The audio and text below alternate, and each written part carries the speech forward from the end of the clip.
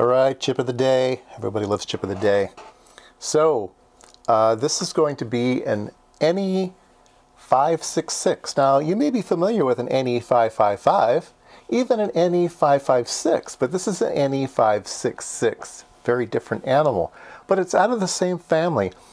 This is a pretty rare part, and it is a function generator. How about that? Function generator. So it outputs a square wave and a triangle wave. Now, to get a triangle wave, you need a current source in order to get a straight line. If you charge a capacitor with a voltage, you get a funny looking curve. If you charge a capacitor with a constant current, you get a straight line. And so this must have some constant current sources in it. And here we go, right here. Current sources. So there's a current source that does the charging and discharging of this capacitor here, and then there's a Schmitt trigger that triggers off of that and creates the crossover. So you can also change the speed of this thing by the modulation input. Kind of a funny name, but we'll see how that works. Let me show you the circuit that I'm going to use. So this is that modulation input, and it's just a voltage. So you use a voltage divider potentiometer. You input a voltage here, and that sets the current source. So charges fast or charges slow, which changes the frequency.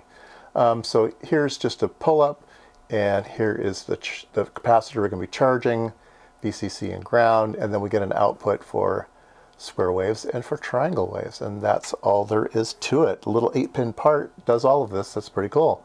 All right, let's take a look at the part. All right, here we go. Let me remove this. It's not being used. We have the chip. Here's the 0.1 microfarad capacitor. Here's the voltage that we can change for the charge current. And that's all there is to it. So let's take a look at the output. So you can see on one channel we have a square wave, and on the other channel we have a triangle wave. And the voltage outputs are very strange. So these are both on the exact same scale. So it's 2 volts per division, and they're both ground referenced to this point here. So the triangle wave does this small excursion. They're not ground referenced, they're up here. So it goes between about, let's see, about 4 volts to 2 volts, 4 volts to 2 volts. It kind of goes up and down. And then there's one here, it goes 245, about 5 volts to 2, 4, 6, 8, 10, 12. So it goes up and down much higher. And when I first hooked it up, I thought maybe I was doing something wrong. They're not the same amplitude, and they're not ground reference. I'm thinking, well, this is really strange. But let's take a look at the data sheet and see if we're getting the right thing. So here's the data sheet, and you can see here the square wave is going between about 5 volts and 12 volts. That's what we're getting. And the triangle wave, they put in a different scale. It's going between about 3 volts and 6 volts. So it's doing what it's doing.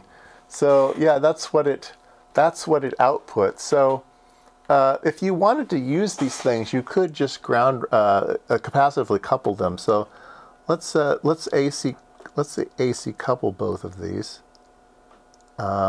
And then we will put them both in the center. Let's see here. How come that's not working? Oh, it's DC reference to AC reference. There we go. So if we just AC reference both of them, we'll trigger on 0, and yeah, there we go. So if you did do an AC couple on the output of your 566, then you could do this. But be aware, though, that the square wave is going to be amplitude's going to be a lot larger than the triangle wave. All right. Now, what I'm going to do is I'm going to twiddle that potentiometer. Okay, and that will just change the voltage input on pin 5. And there you go. I can make it slower, or I can make it faster. And then it breaks, so not too fast. You can read the data sheet for what is the actual usable range for this thing. Oh, it's going real slow now. Let me slow it way down. Oh, let's see here. Get it back. Here we go. Back in its normal usable range here. Yeah, so it's going pretty slow right now. This is 100 milliseconds per division, and 0.1 microfarad capacitor. That's pretty slow for that capacitor. Anyway, you get the idea. I can grab the knob and speed it up. So it's a fun little thing to use. You could put a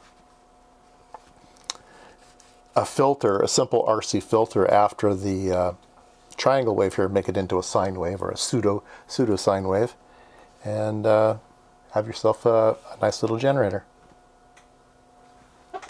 All right, that was Chip of the Day, an NE566, pretty rare beast.